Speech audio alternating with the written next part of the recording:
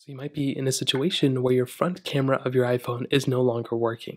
Now, this is actually a very common situation, and it can usually be fixed by just going through and doing a few things.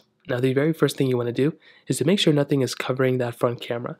So if you see right here, the front camera is right there if you kind of look at it from an angle. And most of the time, if you have like a case on it or you have something that's covering it, maybe even like a lot of dirt or something, that may end up causing some problems here too.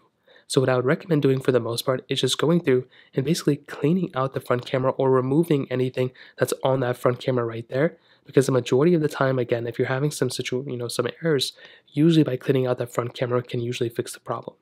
Now the next thing I'd recommend doing is going through and pretty much just opening up that front camera application and just letting it sit there for a second, hopping out of it again, and trying out that front camera once more.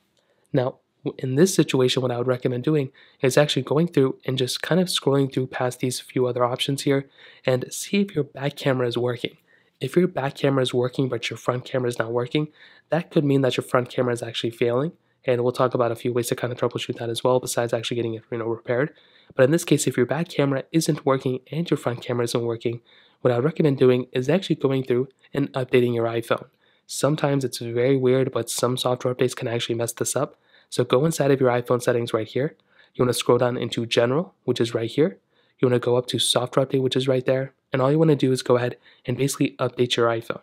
So click on Download and Install, and download and install the latest update. And a majority of the time, that might end up fixing the situation as well.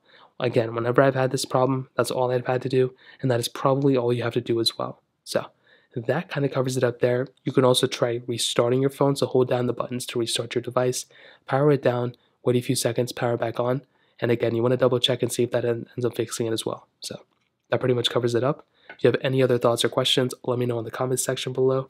Hit the like button, that would mean so much, but definitely hit that subscribe button. More importantly than everything else, I love every single one of you guys. Hopefully I'll catch you guys in the next video. Peace out.